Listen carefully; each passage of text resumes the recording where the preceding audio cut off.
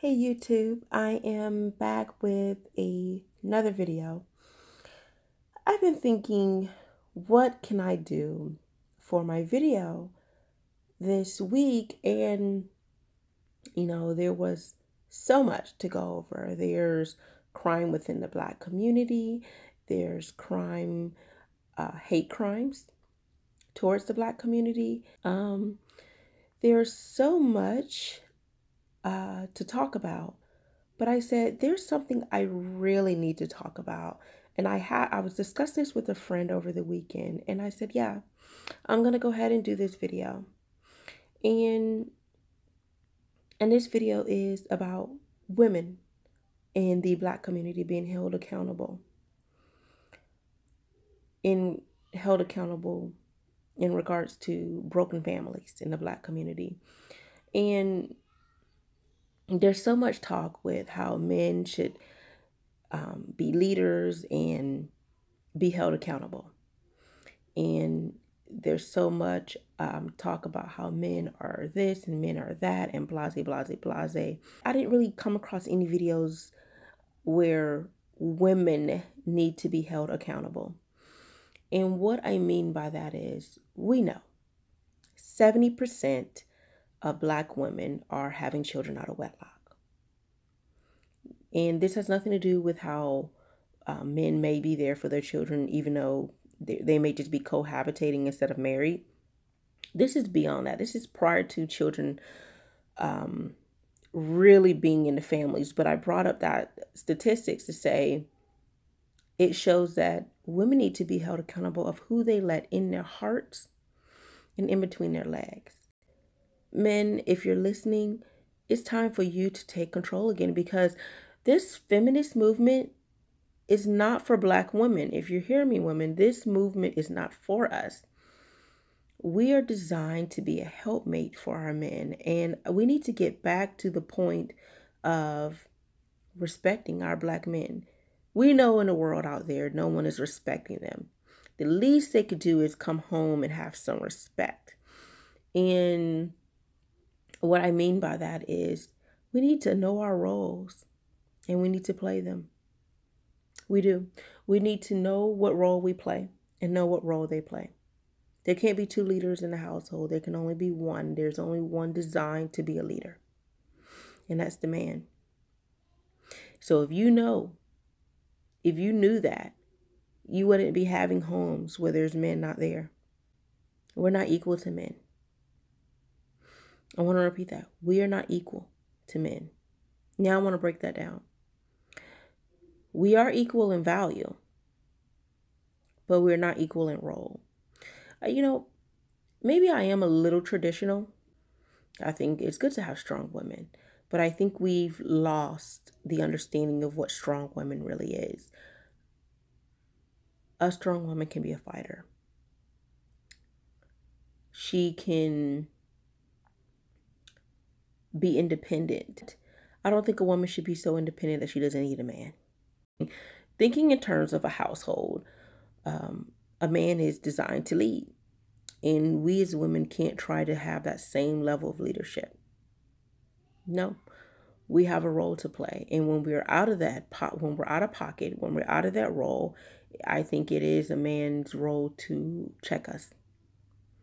So that whole be seen and not heard, I'm not talking about that.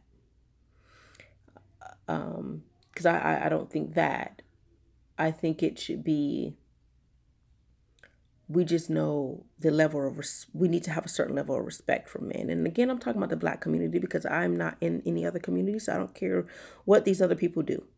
But I do think in the Black community, we need to learn to respect men. Men are designed to protect, to procreate and create a legacy, and to provide. So if you have a man who can provide for you, and you're living comfortably, like I live in a house, our family lives comfortably, and comfortably, I think some people get that mixed up.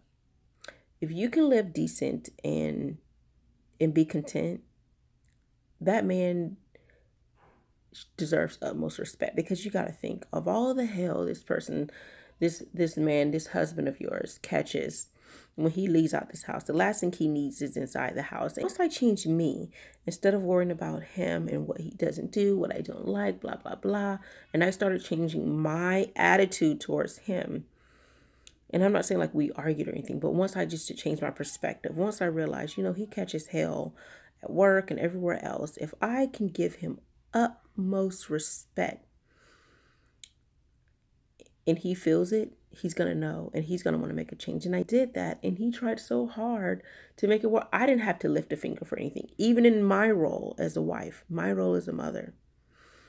So I think that once we get to the point where we start treating our men as leaders and as kings, doing our part, they will become those things. We as women, if we say that we want leaders and we want the right man, then we need to be making sure they are leaders.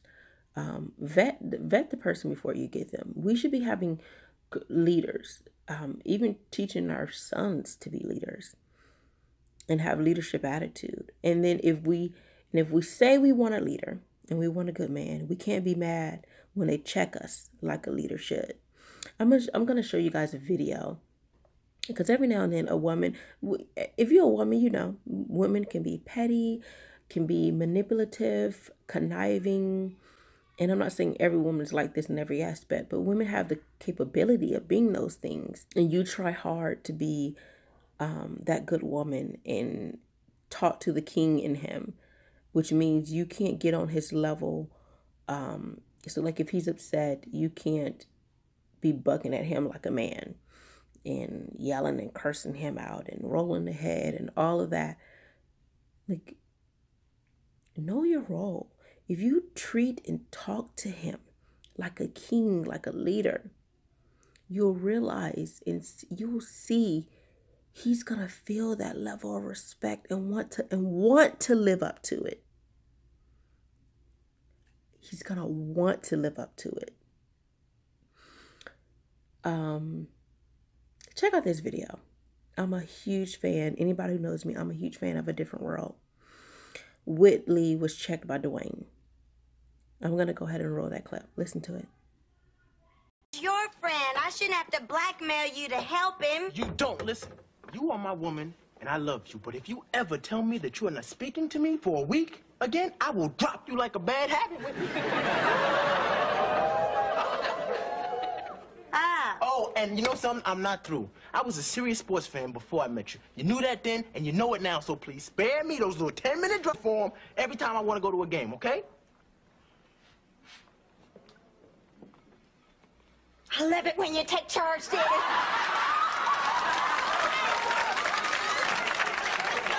I am lucky to have you. Yes, you are, and don't you ever forget it.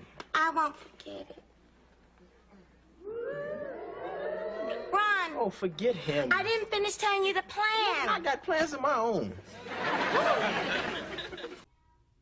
Okay, so you saw how Dwayne checked Whitley. Women, good women love to be checked when they need to. Like, they love, I won't say necessarily they love to be checked. They love a leader when they see one. And if you can find a guy who's going to check you and with respect, that's a good man. Now, most people think that they got to slap you around a few times to respect you. No. See, if a real man knew his goal, his basic thing to be a man is to provide and protect. If you slapping her around, you violated one of those things. You violated the protection and security that you provide for her, because now she has to seek someone else to give her the protection she needs to protect herself from you. She needs to know that she's safe in your arms, in your hands at all times. You can't violate that. So you have to learn how to respect her without doing that. And if when you speak, she can't respect that, then she's not the one. When women get to the point of we are not equal, you know, the commercial, anything you can do, I can do better. Why are women? I never thought about it.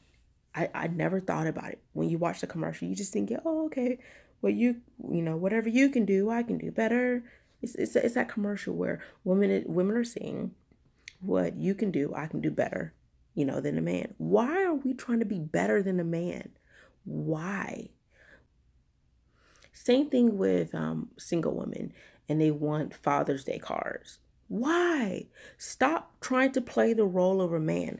A mother is a mother, a father is a father. Let the man be the father. Let him be who he's at. See, and that's the thing. I don't even know if I hear that outside of the Black community. Father's Day cards for women.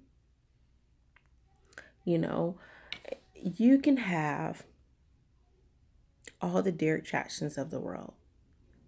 You can have this Prince Charming, you can have everything, but until you as a woman hold yourself accountable of making sure you vet the right leader that you want to be over your life, over your household, over your children, like even if you don't have children, just to think, is this the man that you want leading you in your household? If you can't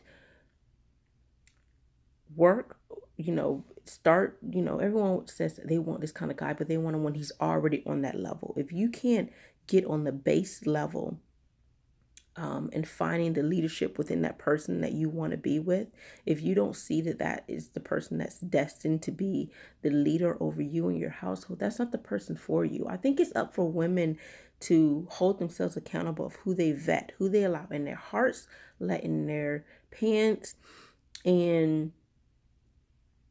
and once we do that, and once we expect a leader, and men start holding themselves accountable of being the leader, and then us women, again, learning to allow men to lead. And again, and I'm saying men, not boys, not immature people, like men. If we have a man and we want him to lead, we need to let him lead. So yes, I'm for being traditional. And if we get to the point where we say we value family enough, and we value our Black men, and we start treating each other better, which means we'll start producing children into a family instead of out of wedlock, because now we value each other enough to create a union and a real household, then we will get better. I think the difference between then, you know, back then and now is family. Families are more broken now than they were before. Families were a strong unit before. And when we can get back to having strong family units, we can start helping the Black community. That's what we can do. Tell me, if men held themselves accountable, and women, us as women, held ourselves accountable, do you think we are a step forward in the Black community as far as fixing the dysfunction within the families in the Black community? Tell me what you think. Comment, subscribe, and hit the like button. Peace and love.